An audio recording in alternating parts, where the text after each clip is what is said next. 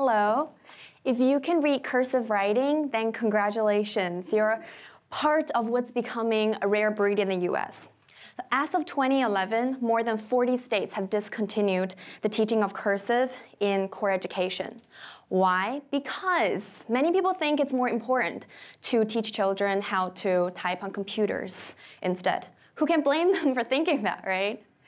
But what does this mean? Well, it means that children will grow up unable to read anything written in cursive. And that might include those letters that their grandparents wrote to each other 50 years ago, or even the US Constitution, because that too was written in cursive.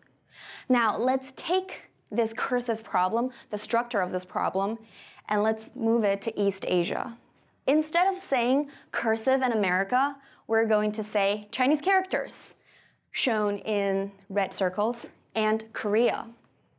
You see, Korea and Japan have been using Chinese characters for a very long time, for almost 1,000 years. But recently, that's changed. In the 1930s, both the Japanese and the Koreans wrote in Chinese characters. But nowadays, in contemporary time, only the Japanese continue to do so, and the Koreans barely recognize any Chinese characters. In Korea, the elimination of Chinese characters has usually been regarded as a patriotic movement, although scholars do continue to argue today whether this really should be regarded as patriotic. Now, my research and my goal is to figure out how the writing evolution of Korea, which was prompted by the government, moved or changed the way in which Koreans take pride in their country.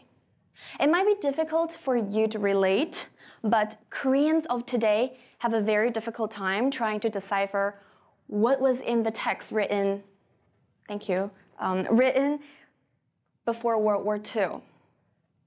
This inability to read Chinese characters leads to a disconnect to history because it creates, or rather, it denies them the access to direct historical knowledge. And this disconnect, disengagement with history could lead to delusion of history. That is very dangerous because it falsifies the image of a nation to its people. After all, it's very important for us to distinguish between patriots and nationalists. Because although not always perceptible of the very same thing, they can also paint very different pictures. Thank you for your time.